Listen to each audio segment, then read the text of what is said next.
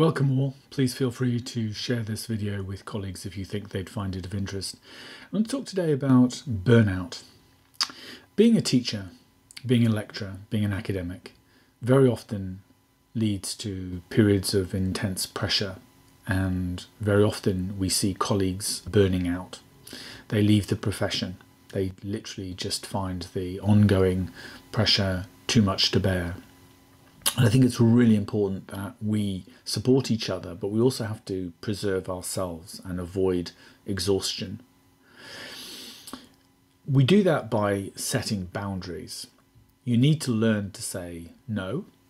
You need to learn that your responsibilities have a limit.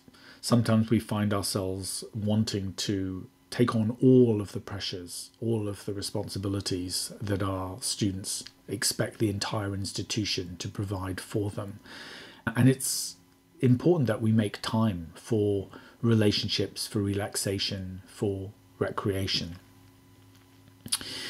Education is a team game or a theatrical piece. It's not a single performance. It's not a solo game, nor are you actually a solo performer. You're not a stand-up comedian standing alone on your stage.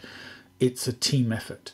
So if you do feel yourself under oppression, if you feel overly stressed, turn to a colleague and ask them for support.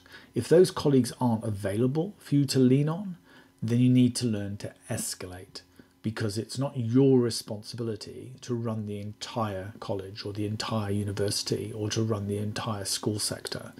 You need to be able to escalate your own stress just in order to avoid burnout.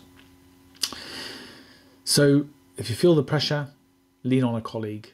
If there's no colleague to lean on, escalate. Be well.